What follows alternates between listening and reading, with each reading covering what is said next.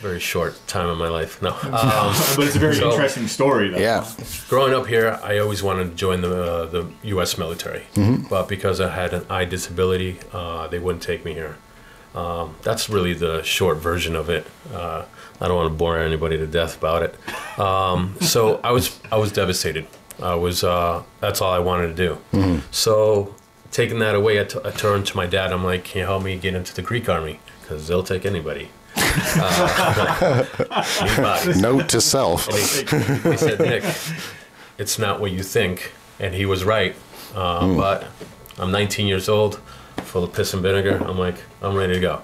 So he helped me doing the journey in the process. September 6th of 1990, I went to boot camp in Greece. And he was right. It wasn't what I thought.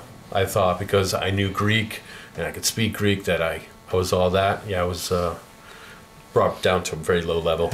You were humbled real quick. I was, after boot camp, I went to mechanized infantry.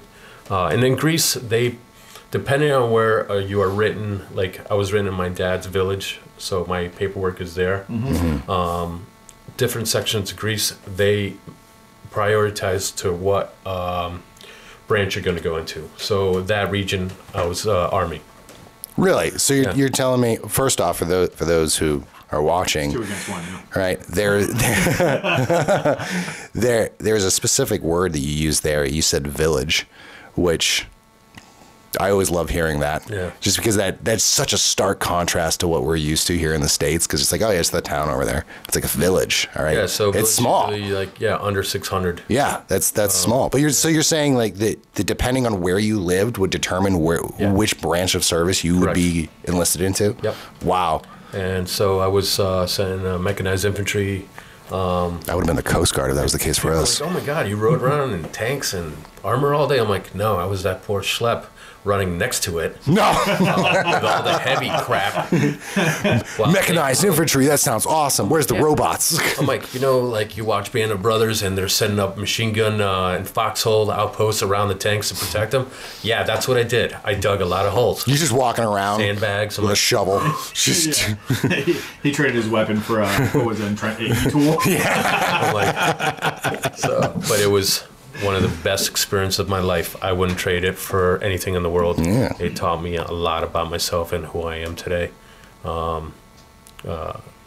It was a great experience. I met some really cool people, and also I met some really bad people. Yeah, and, it happens sometimes, right?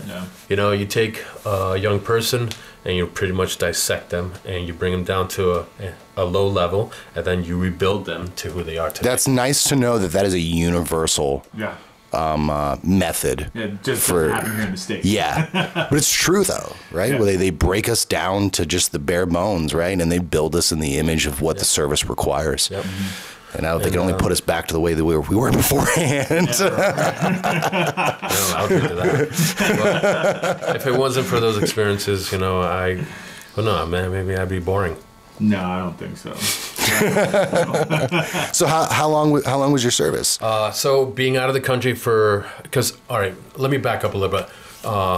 Greece has a automatic draft, but because we're broken up into classes, so mine was 208. I could have actually paid for an honorable discharge, but that's not what I wanted.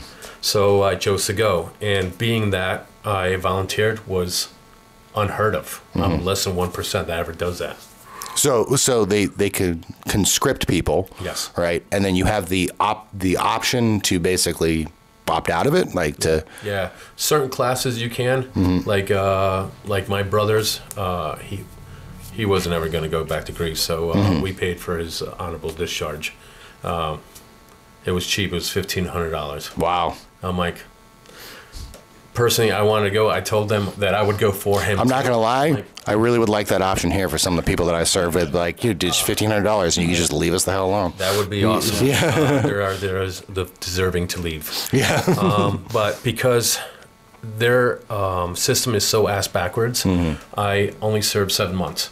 Wow. So if I wanted to stay longer, I would have to get my honorable discharge, wait 6 months, re-enlist, and serve every 3 or 4 years.